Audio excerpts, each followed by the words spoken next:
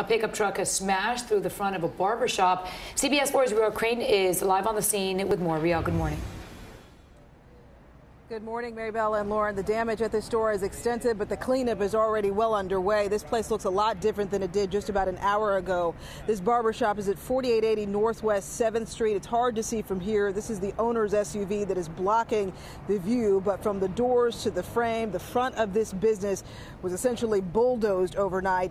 It did have shutters on it that were no match for what a witness described as a pickup truck that rammed the front of the store. Take a look at the video from a little earlier this morning. The inside of the store covered with glass and debris, pieces of the wood frame, the business hanging. There were the barber chairs hanging and flung everywhere.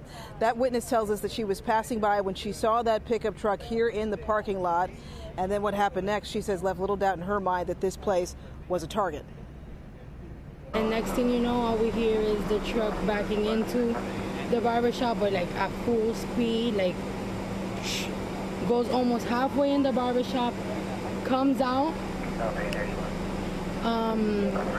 he runs out, and he just doesn't care who's in the way. He just runs out, makes a left, and then just starts dropping everything he had in the back of his car all the way down here.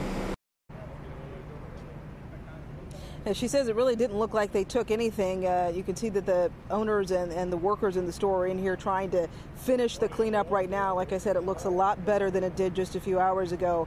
Police did chase after that truck, we understand. They located it, but they did not find a suspect or any stolen items. Now, we did talk to the owner a short time ago. The owner only speaks Spanish, but he did not want to appear on camera. He tells us actually that the same thing happened a little more than a month ago and that it took out his surveillance camera, so he has no video of the incident. He didn't seem to want to say why he may have been a target, but he did say that his business would be back open today. We're live in Miami. Riel Creighton, CBS 4 this morning.